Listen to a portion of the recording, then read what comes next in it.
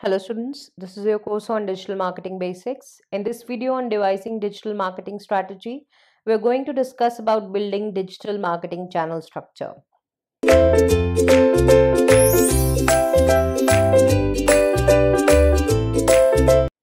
Now we have discussed each component of digital marketing and each channel of digital marketing in detail in separate chapters.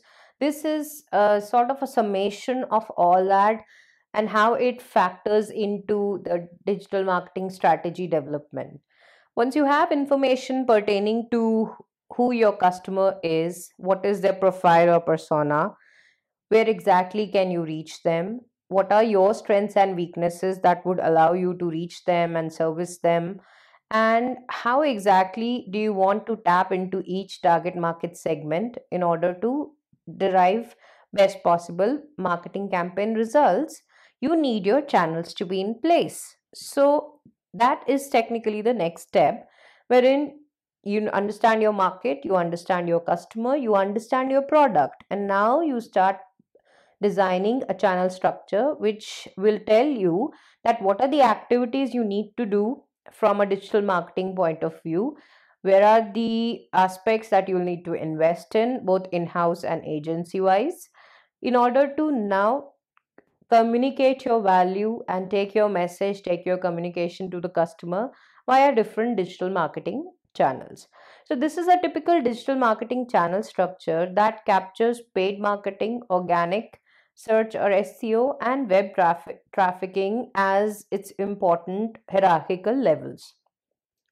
Now, as you can see in paid marketing, Google AdWords and affiliate marketing is bundled together because in both cases, if you're getting any kind of leads, if you're getting any kind of information from this channel, which you can then convert into customer, convert into revenue, you'll end up paying to these sources, and you're paying to these sources for providing you the leads. Therefore, if you're using Google AdWords and Google AdSense and DoubleClick Ad Exchange for running PPC campaigns, for running display ads, shopping ads, search engine ads, any kind of ad campaign that you're running or any kind of affiliate program you're running. So anytime there is a click, anytime there is a lead generated, you'll end up paying some amount to this particular channel. And therefore, it is clubbed under paid marketing. And very often, this is the part of your channel structure that will be consuming most of your digital marketing budget, because unless you spend here, you don't get traction, you don't get activity or results out of this particular uh, channel side. Then you have your organic SEO, which has on page SEO and off page SEO activities. You also have your social media outlets, wherein maybe you're not investing in social media marketing, but if you're even maintaining your social media accounts and you're regularly publishing content in these accounts, then you are driving traffic from there also, and you're technically generating links there for customers to come back to your website. So it's all part of your organic SEO. So chances are you will not be spending money here in terms of every conversion, every lead, but you will end up spending money here for building content, for building presence. And a lot of that might happen by having in-house resources, in-house skill set, and employing people who will be managing this part of your channel independently.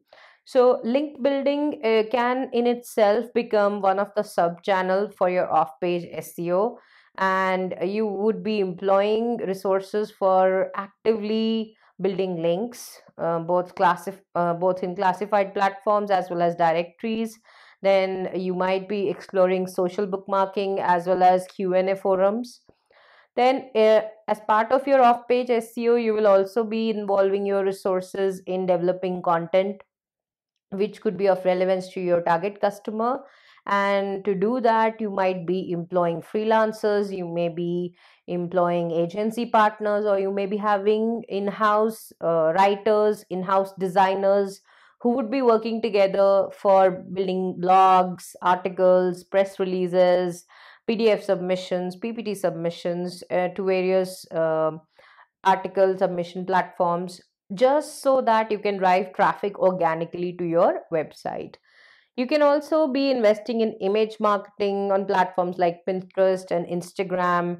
And usually, this is also considered as an off page SEO because a lot of customers can get impressed by your social presence and may want to explore more about your website and would land up clicking on the links available on your social handles.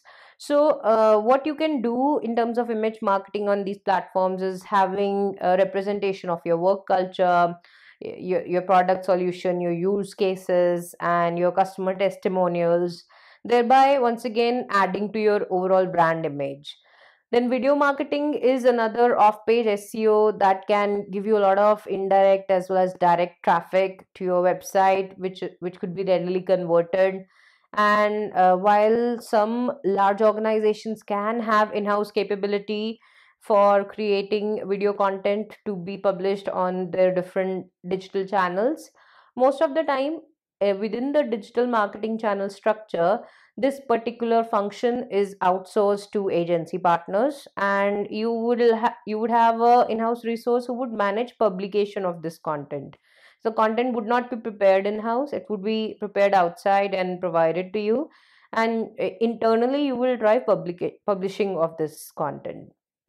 Then social media outlets are also part of your organic SEO, as we discussed, and you could have a dedicated resource who's working on managing all these social media outlets, and that is why within your digital marketing channels, since social media is a channel, you can possibly have a social media executive or a social media manager.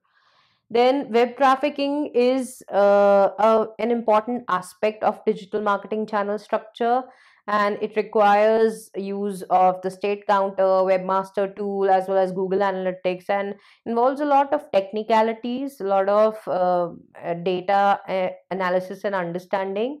And usually, either a consultant or a dedicated resource is maintained within the digital marketing channel structure, and the insights, the learnings from this web trafficking side of the channel gives information to the rest of the channels and rest of the hierarchy, and drive their activities in a more integrated manner.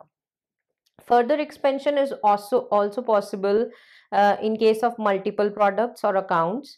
So if the same company for which the digital marketing team is working for, the same company has multiple products or accounts, then they could have separate media managers, separate SEO managers or executives, or separate paid marketing teams to run their campaigns effectively, because practically impossible for one team to do that all that very effectively. Then some channels can be supported by agency partners while other can be completely in house. If you remember, we discussed it previously that organizations, when they want larger control and when they want more flexibility and when they have a more long term vision about shaping their digital marketing strategy, when they are building their digital marketing channel structure in the beginning, even though they may associate with agency partners because of lack of internal resources or internal capabilities, eventually they like to have that independence and have that control on their digital marketing ability. And therefore, some channels and some activities within the channels could be supported by agency partners, like I mentioned in case of video marketing, but most activities would be driven internally, and full time resources are usually hired for managing different channels in the digital marketing context.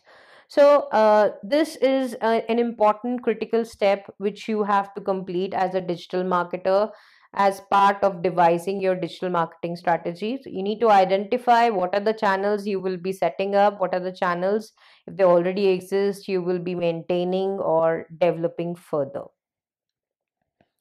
Now, next up, we will discuss about setting digital marketing goals and allocating goals as well as KPIs to each channel that you have identified as part of your strategy. Until then, thank you.